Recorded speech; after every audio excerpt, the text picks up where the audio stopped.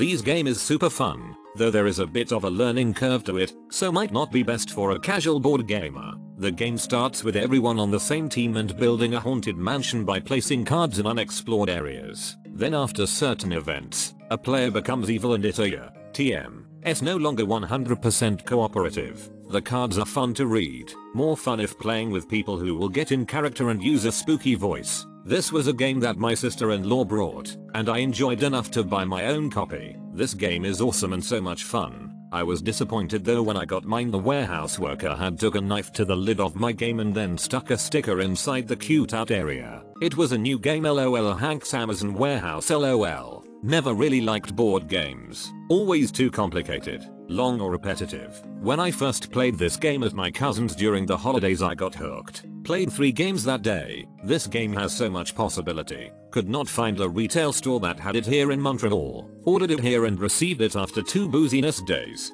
Really fast shipping. Played it 10-12 times since. No 2 games were the same. First game is a lot of learning and can be very overwhelming. Push past it and you'll enjoy an incredibly replayable haunted house board game that consists of constantly shifting tides and, obviously, betrayal. Games take about 1 hour. Due to the random nature of the cards and dice rolls, some matches can be lopsided for the heroes, others are easily won by the traitor. Don't take the RNG personally. The benefit to the randomness is amazing emergent stories such as being the lone survivor, cornered by 5 demons, rolls all 2s and killing them all, winning the game for the heroes. It's a rewarding game that can only be fully appreciated on the 2nd or 3rd playthrough.